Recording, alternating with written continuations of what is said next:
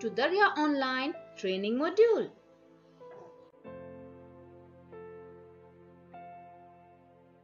Ship shore. Safety. Checklist.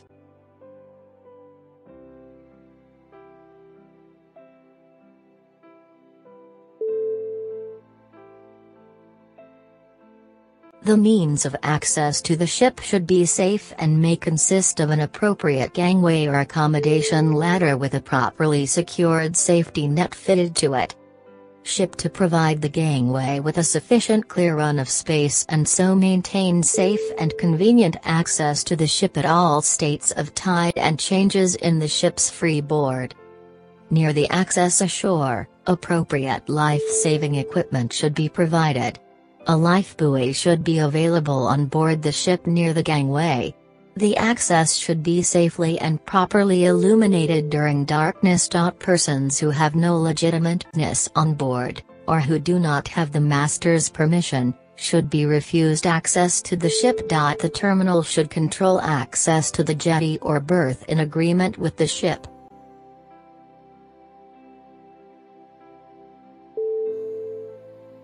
Ships should remain adequately secured in their moorings. Alongside berth ranging of the ship should be prevented by keeping all mooring lines tight. Attention should be given to the movement of the ship caused by wind, currents, tides or passing ships and the operation in progress. Means should be provided to enable quick and safe release of the ship in case of an emergency. In ports where anchors are required to be used, special consideration should be given to this matter. Irrespective of the mooring method used, the emergency release operation should be agreed, taking into account the possible risks involved. Anchors not in use should be properly secured.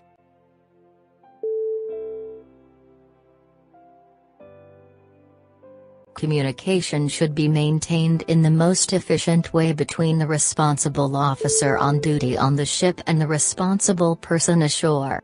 When telephones are used, the telephone both on board and ashore should be continuously manned by a person who can immediately contact other party.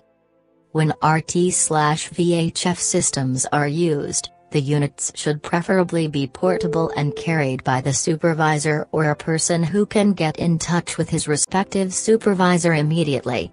Where fixed systems are used, the guidelines for telephones should apply.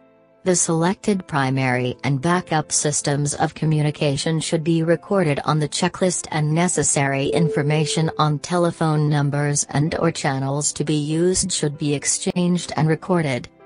The telephone and portable RT/VHF systems should comply with the appropriate safety requirements.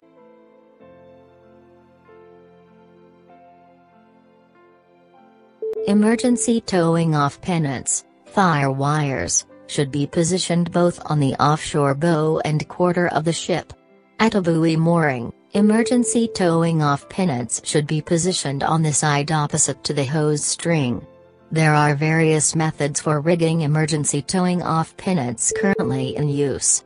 Some terminals may require a particular method to be used and the ship should be advised accordingly.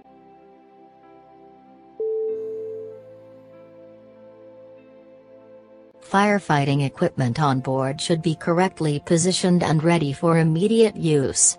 Adequate units of fixed or portable equipment should be stationed to cover the shore and ship's cargo deck.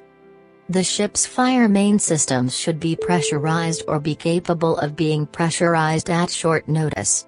Both ship and shore should ensure that their fire main systems can be interconnected in a quick and easy way utilizing, if necessary, the International Shore Fire Connection.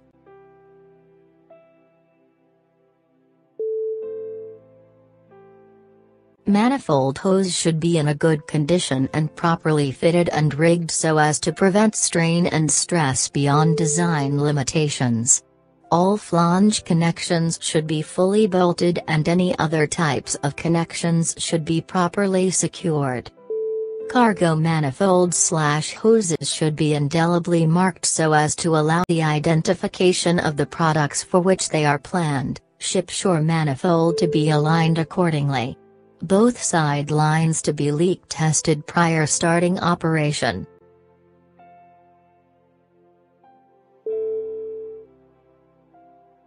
A positive means of confirming that both ship and shore cargo systems are isolated and drain should be in place and used to confirm that it is safe to remove blank flanges prior to connection. The means should provide protection against the pollution due to unexpected and uncontrolled release of product from the cargo system and injury to personnel due to pressure in the system suddenly being released in an uncontrolled manner.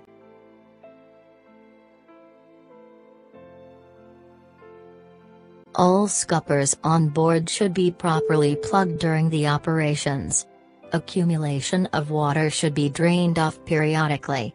The ship's manifolds should ideally be provided with fixed drip trays in accordance with OSIMF. All drip trays should be emptied in an appropriate manner whenever necessary, but always after completion of the specific operation.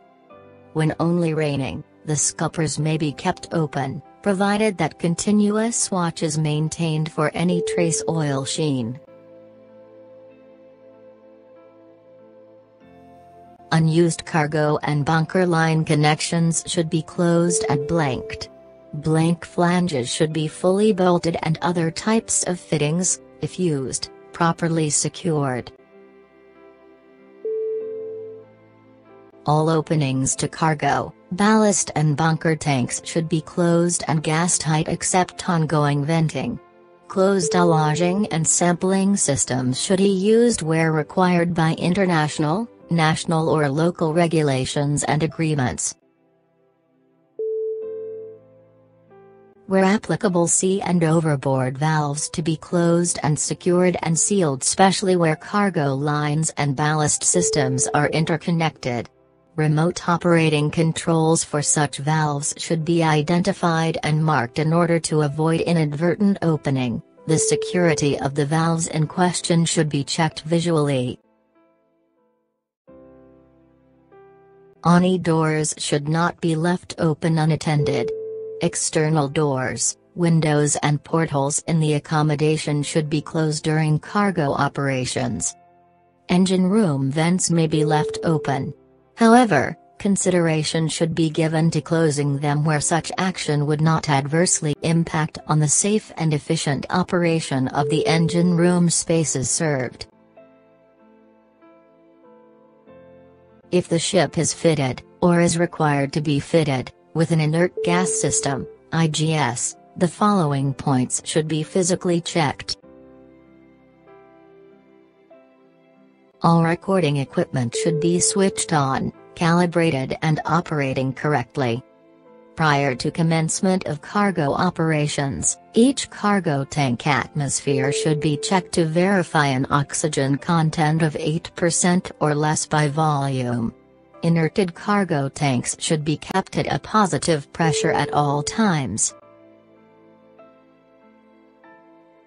The ship should be able to move under its own power at short notice, unless permission to immobilize the ship has been granted by the port authority and the terminal representative. Certain conditions may have to be met for permission to be granted. The operation should be under constant control and supervision of sufficient watchkeepers on ship and ashore. Supervision should be aimed at preventing the development of hazardous situations. The controlling personnel on the ship and in the terminal should maintain effective communications with their respective supervisors. All personnel connected with the operations should be familiar with the dangers of the substances handled and should wear appropriate protective clothing and equipment. At all times during the ship's stay at the terminal, a sufficient number of personnel should be present on board the ship and in the shore installation to deal with an emergency. The operations procedure should be discussed and agreed upon by the ship and shore representatives prior to the start of the operations. Agreed arrangements should be formally recorded and signed by both ship and terminal representatives. Any change in the agreed procedure that could affect the operation should be discussed by both parties and agreed upon. A record of the information exchange as per key meeting or a pre-operation meeting should be formally made.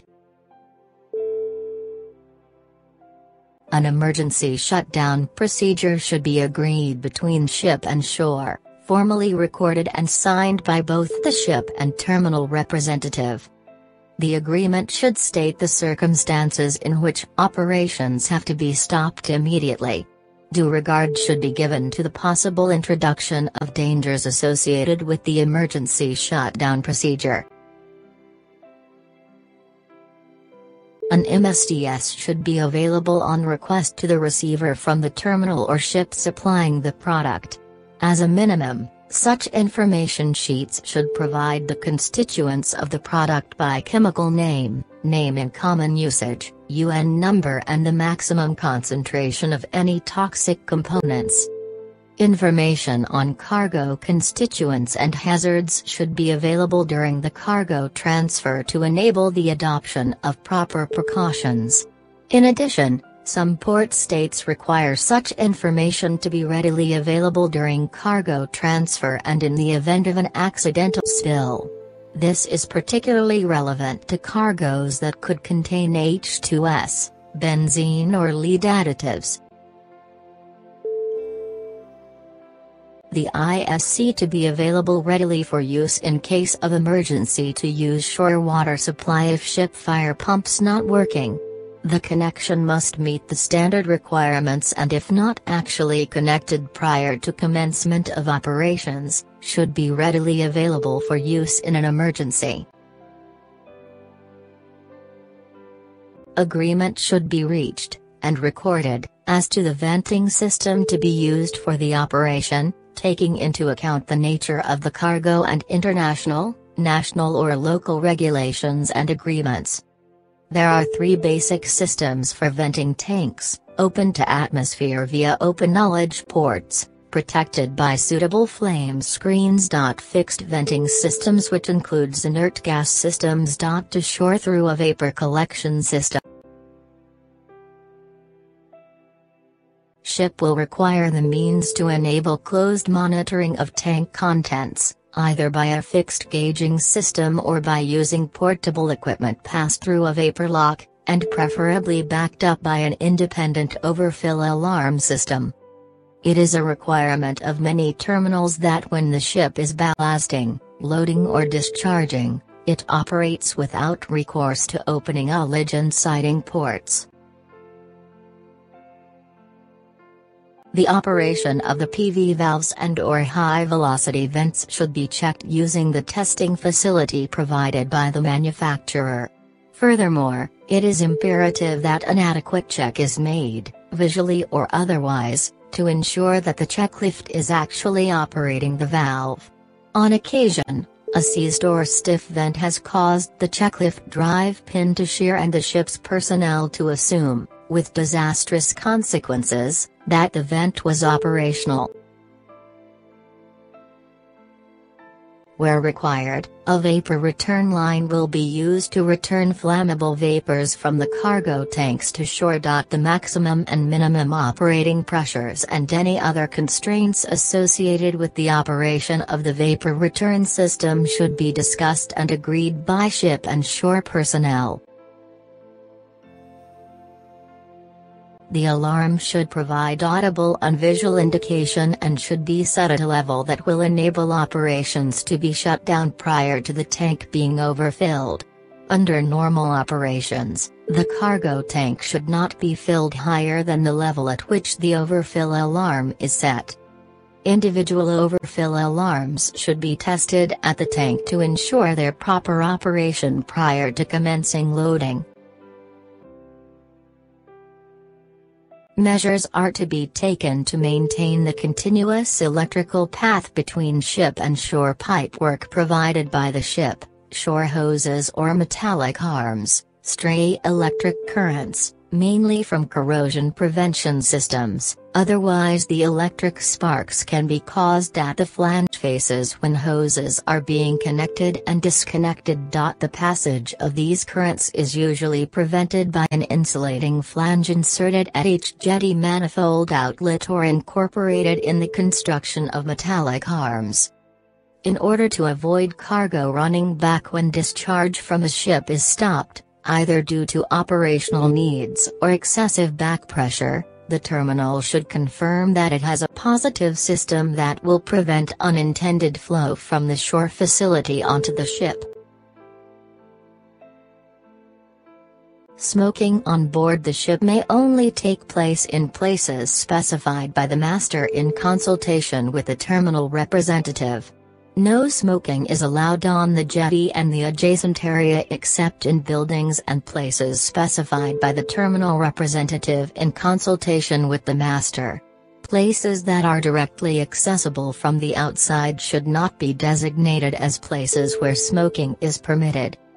A naked light or open fire comprises the following: flame, spark formation, naked electric light, or any surface with a temperature that is equal to or higher than the auto-ignition temperature of the products handled in the operation.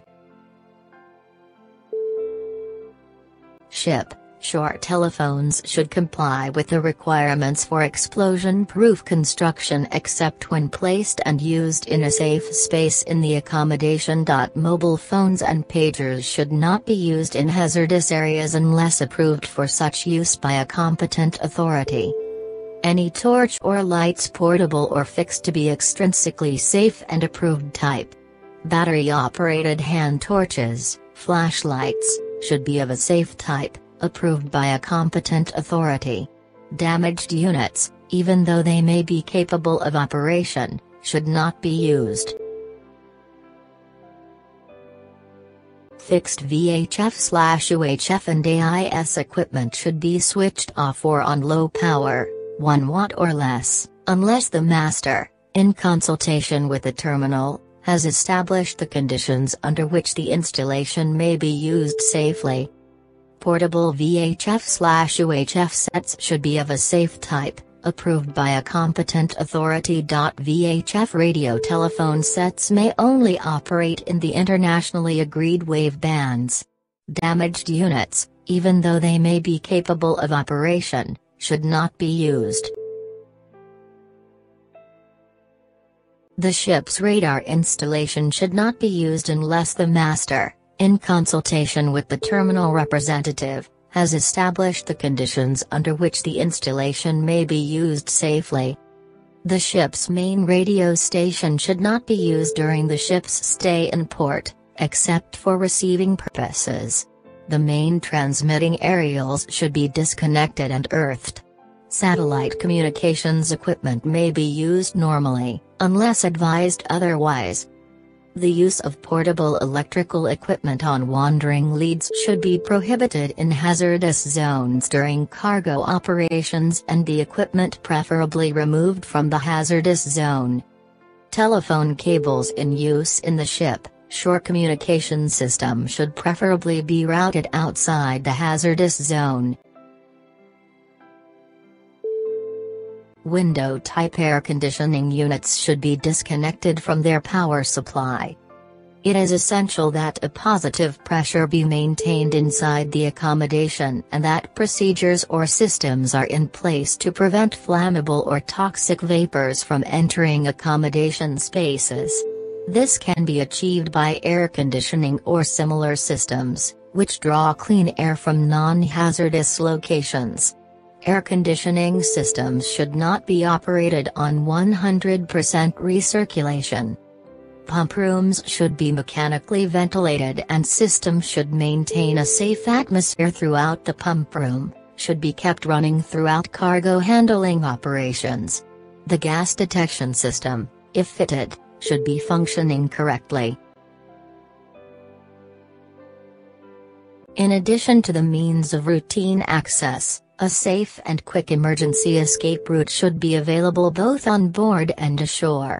On board the ship, it may consist of a lifeboat ready for immediate use, preferably at the after end of the ship clear of the moorings. There are numerous factors which will help determine whether cargo or ballast operations should continue. Discussion between the terminal and the ship should identify limiting factors, which could include wind speed, direction and the effect on hard arms, on mooring integrity and on gangways. Swell effects at exposed terminals on mooring integrity or gangway safety. Such limitations should be clearly understood by both parties. The criteria for stopping cargo, disconnecting hoses or arms and vacating the berth should be written in the remarks column of the checklist. In states that are signatories to SOLAS, the ISPS code requires that the ship security officer and the port facility security officer coordinate the implementation of their respective security plans with each other. If the ship is fitted, or is required to be fitted, with an inert gas system, IGS, the following statements should be addressed. The IGS is fully operational and in good working order. Deck seals, or equivalent, are in good working order. Liquid levels in pressure, vacuum breakers are correct. All fixed and portable oxygen analyzers should be calibrated and checked as required by the company and/or manufacturer's instructions. The inline oxygen analyzer, recorder and sufficient portable oxygen analyzers should be working properly. Each individual tankage valve should be fitted with a locking device under the control of a responsible officer.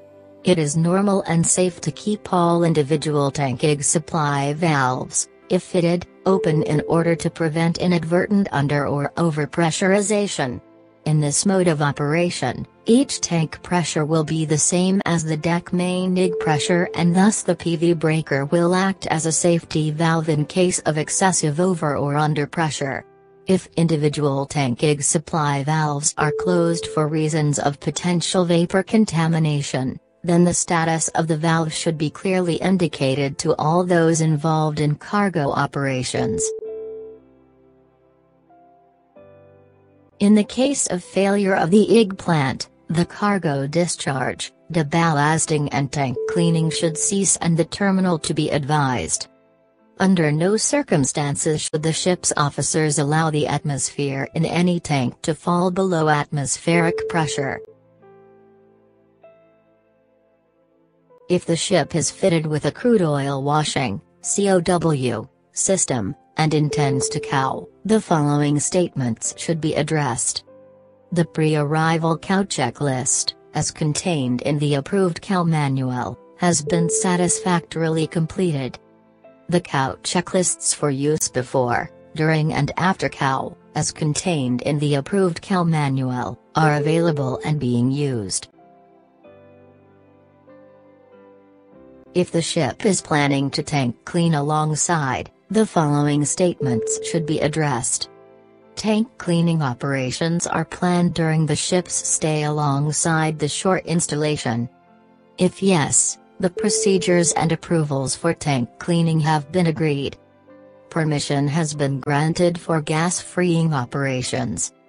It should be confirmed that all necessary approvals have been obtained to permit the ship to undertake gas-freeing operations while alongside and the checklist should be annotated accordingly.